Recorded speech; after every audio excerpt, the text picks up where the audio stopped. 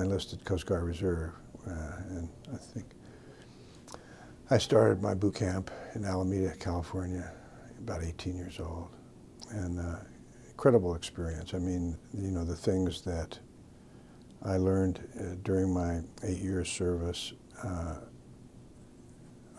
you know, qualities that I've imparted to my own children. I have 5 kids that have served me well in my life. I mean, the whole idea of how to prepare for a task, you know, to make sure you learn the details and that you prepare yourself mentally, physically for the task at hand.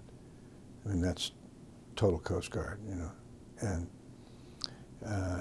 being always ready. I mean, that's something that you can apply to your whole life.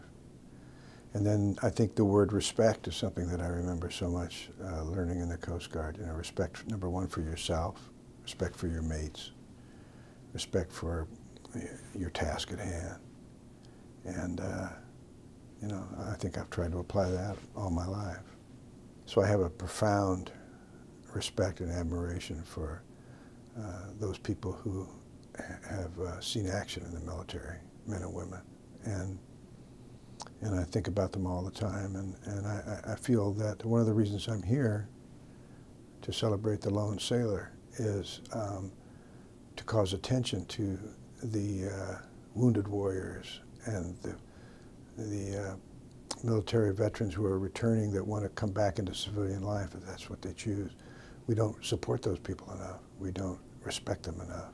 There's that word respect again, and we need to.